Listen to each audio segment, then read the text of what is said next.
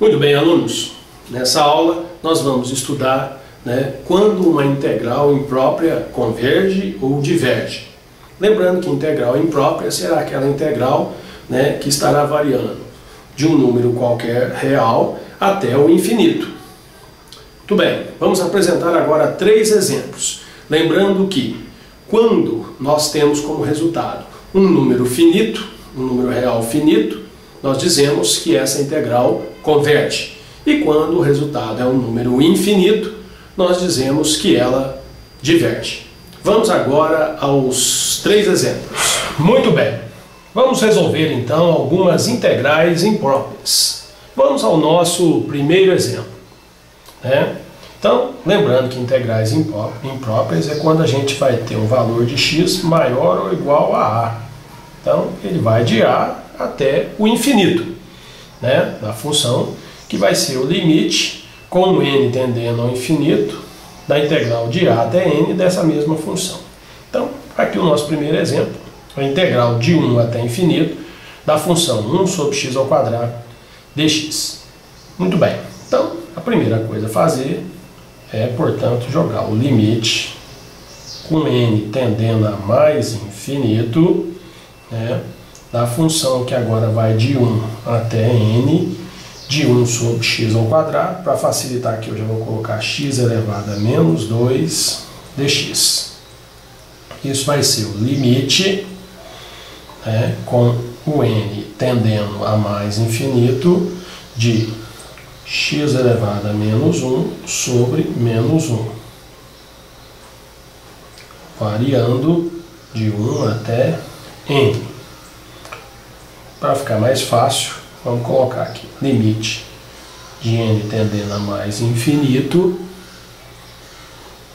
de menos 1 sobre x, variando de 1 até n.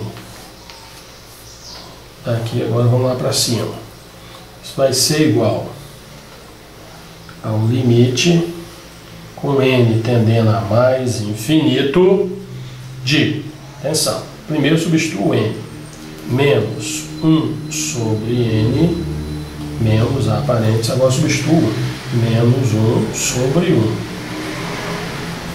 Isso vai ser o limite com n tendendo a mais infinito de menos 1 sobre n mais 1. Muito bem.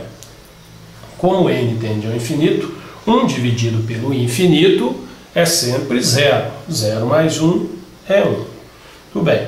Como o resultado deu um número finito, nós dizemos que essa integral converge.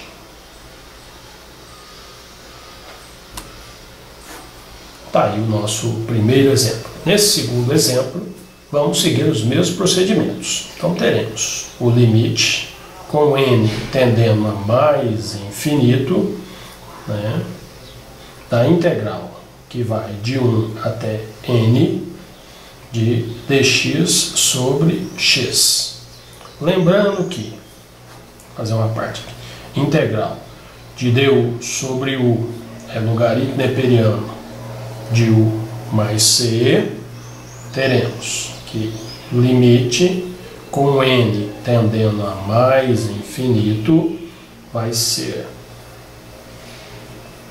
logaritmo neperiano de x variando de 1 até n. Muito bem.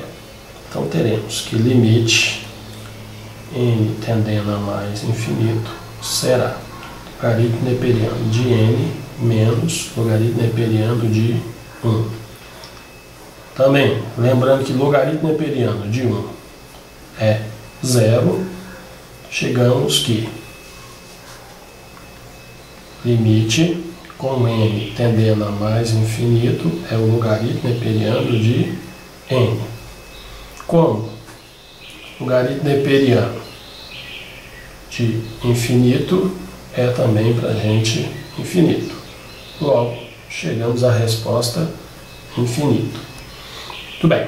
Lembrando que quando nós chegamos no número finito, nós dizemos que a integral converge. E quando chegamos no número infinito, nós dizemos que a integral diverge. Está aí o nosso segundo exemplo. Nosso terceiro exemplo. A integral imprópria, que vai ser a integral de 0 a infinito de x vezes neperiano elevado a menos 2x dx. Muito bem. Isso, primeiro a gente joga, que é o limite com n tendendo a mais infinito da integral de 0 a n de x neperiano de menos 2x dx. Muito bem. Esse pedaço aqui, vamos fazer a parte usando a integral por partes. Lembrando que integral de u dv é igual a uv menos integral de v du.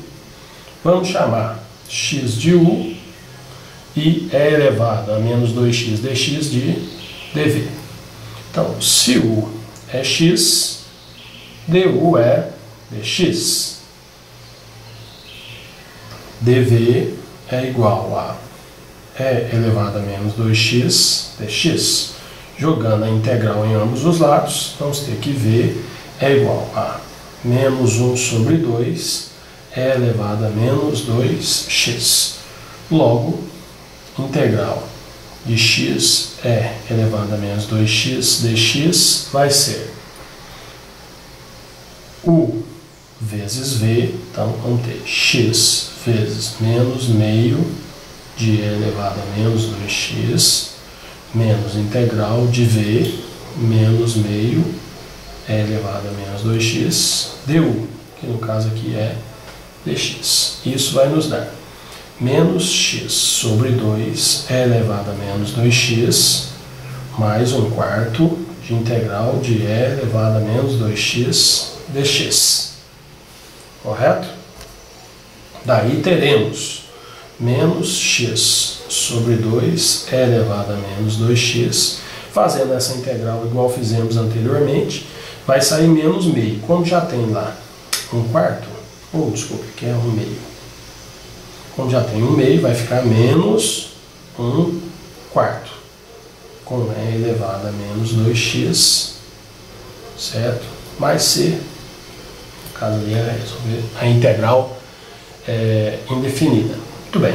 Trazendo para cá, então temos que limite com n tendendo a mais infinito, aí vai ser menos x sobre 2 com e elevado a menos 2x menos 1/4 com e elevado a menos 2x, variando de 0 até n. Substituindo, teremos que limite com n tendendo a mais infinito vai ser, jogo primeiro n, menos n sobre 2 e é elevado a menos 2n, menos 1/4 com e elevado a menos 2n, menos a parênteses. Jogando zero, aqui vai zerar, porque 0 dividido por 2 é 0, vezes e elevado a 2, e elevado a 0 é 0. Então vou jogar só aqui, vai ficar menos 1/4 e elevado a menos 2 vezes 0. E aí teremos